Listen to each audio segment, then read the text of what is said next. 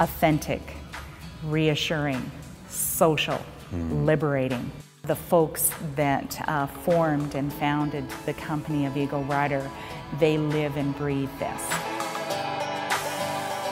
Looking down here, you see our young son on one of Bill's old bikes with his little foot on the kicker. I love that shot. It's just our passion, and we're combining our business experience with the passion. The passion of motorcycles, the passion of people getting together and living out their dreams. Yeah, exactly. It has just been overwhelming already, the folks that have returned from their trips and have said those exact words. I had one girl, she gave me a big hug and she says, "It really is true, you do rent dreams."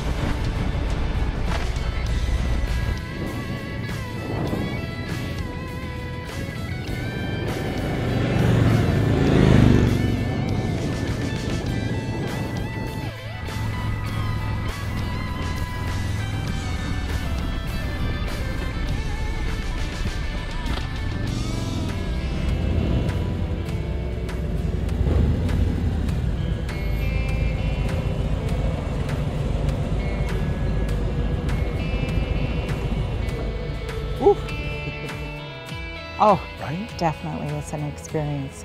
We've had people come back. We had one young fella that is in the British Army and stationed out here and had a few days off, and he and his buddy rented bikes, and he came back and said that was the best 4 days of my life. Isn't that something? Eh? Yeah. It's a slower pace. It's something I know that baby boomers just love, that slower pace, that, you know what, appreciation for life, appreciation for what you have in the moment. What do you love about being an owner of this place? Oh, I think the tagline, "We Rent Dreams," is really true.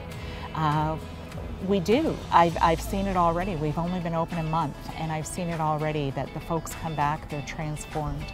They have huge smiles on their faces, and if they had any stress going into the ride, when they come out of it, even if they've ridden in the rain, and we had some guys riding the snow already. They got up into the Highwood Pass and got into a little bit of snow, but they still come back with smiles on their faces, and just that knowledge that we're able to make that happen, it just, it warms my heart. It's been great hanging out with you today. It has been. I appreciate the opportunity. But we're not done yet, are we? No. Okay. No, we're going to loop back home. Love it. Yeah. Do we have to go home? Well,